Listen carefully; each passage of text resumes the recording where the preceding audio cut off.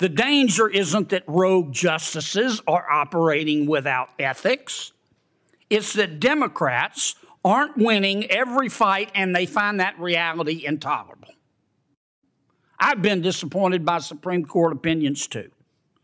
But my Democratic colleagues should fill out a hurt feelings report and move on for the sake of the Constitution.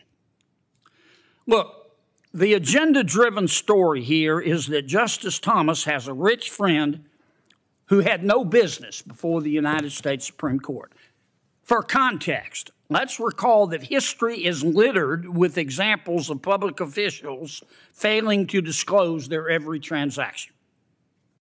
We can acknowledge it's required by law. It is.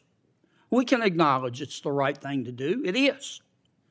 But we can do that without maligning each justice's motives and the entire institution's credibility, for God's sakes.